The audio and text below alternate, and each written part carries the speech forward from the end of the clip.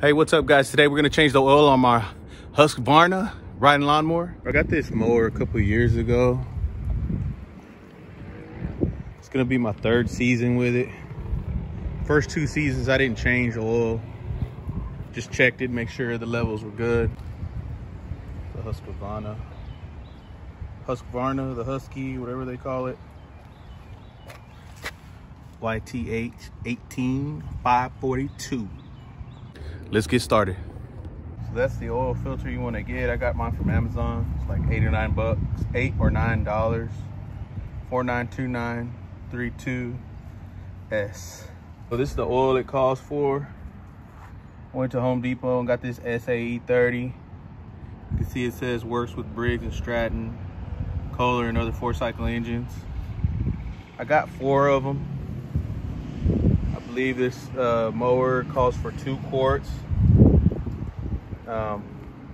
You have to buy 4 of these.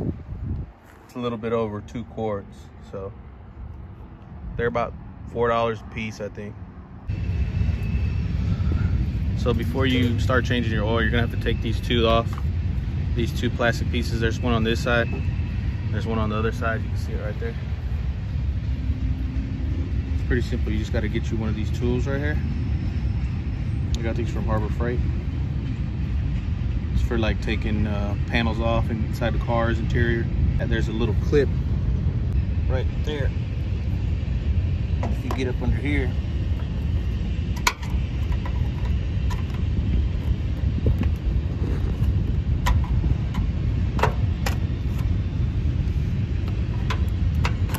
pry that off, and then this piece here slides up, comes off. So to open this up, you want to take this little cap off here, and you want to turn it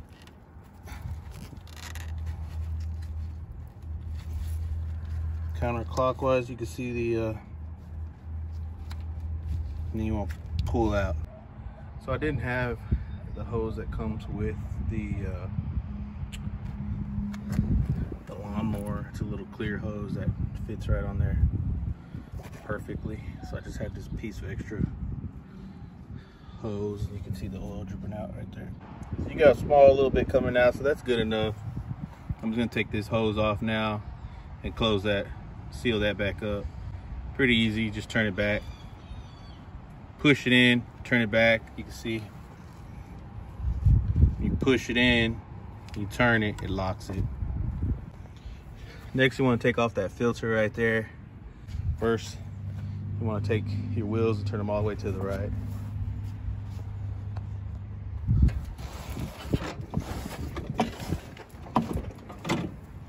You want to stick your pan under here.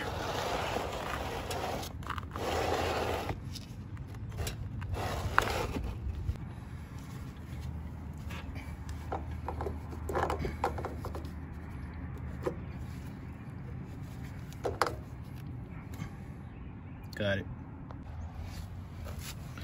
So now that I got it off with my wrench, I'll just loosen it all the way up. Oil's gonna drip down, so make sure you got that oil pan down there. So some video I've seen on these frames, I guess on the older model, this one I've only had a couple years.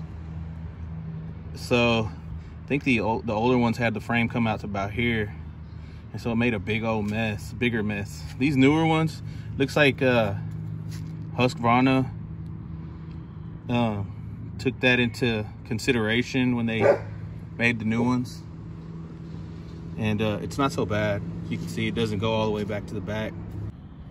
So there's the old one right there. Just want to compare. Same size, so we're good to go. Let's put this other one on. Get yourself a little bit of oil from the pan on your finger, just like that. You want to make sure you just get it on the seal.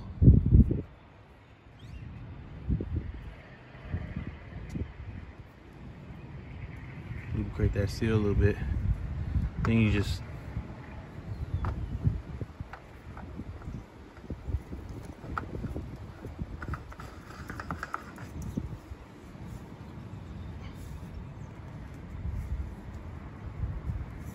You don't need them too tight.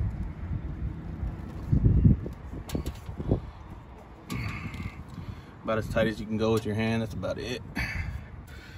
So now that you're in here, you want to make sure you clean off some of this stuff. Gunk that's on here already. This stuff's on here from last year. Get your everything clean, the oil that just spilled. So on the filter side, so I'm gonna do the same thing. All right, so now we got all the oil drained out and everything put back on the filter and the plug. Let me get your little funnel, and you want to put the oil back in. So we're about to put 2 quarts in here. Got these little funnels at Harbor Freight, 4-piece set, little tiny one, and I think this is the biggest one, like 99 cents. All right, so for the oil, it's about 64 fluid ounces. For 2 quarts, which is what this mower needs. You got 18-ounce bottles. So total here, 4, you got 74. So what I'm gonna do is I'm gonna go off the sides here. That gives how many fluid ounces. And I'm gonna empty all of them out except for one. I should have 10 fluid ounces left in one. That'll be 2 quarts. And on Google, you can look up how many fluid ounces are in a quart. So I'll show you that right now.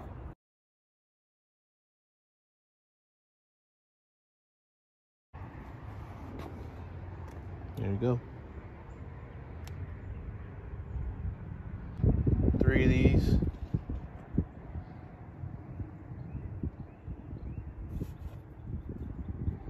I'll leave 10 fluid ounces left in one of them. So on these bottles, you got the big numbers and the little numbers. Big numbers are for the milliliters. Little numbers are for the fluid ounces. So I'm gonna make sure it's on 10 when I'm done pouring this bottle.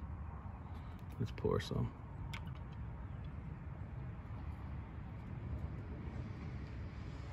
Might want to set it on a flat surface, so let's set it down here. You can see it right there at 13, so I'm gonna pour a little bit more.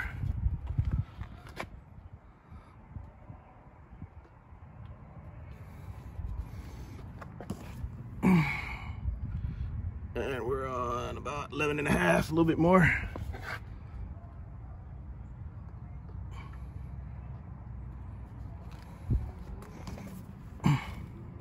Oh, poured a little bit too much. So we're probably over a little bit, but it should be okay. Get some oil in that filter.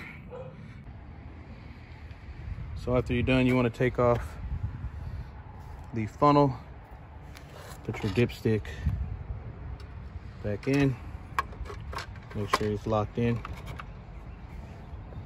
You want to start it up. Start her up.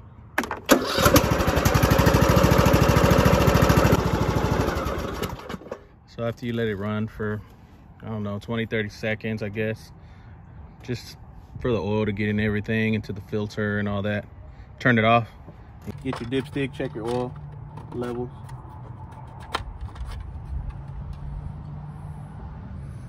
We're at a good level right there. It's a little bit over, but the motor was just on, so we're good to go. You got to put these back on. There's these tabs here. See that tab and that tab? Go into 2 holes right here. Just slide them on in there. Then you want to press down. They go in just like you take them off. Then you get your little clip. Put it right in this hole here. Where's it at? Right there. Push it on in there. It snaps right in. Yo, I hope you guys loved the video. Share it, subscribe. I hope it helped you. Maybe you had some questions. Hope I answered them. Anyways, this is my shed right here, guys. I'm getting ready to set it up. to hopefully do some videos in here, go over some tools that I got. You can see some in the background right there. Share, subscribe, do what you got to do. Click the bell. Peace.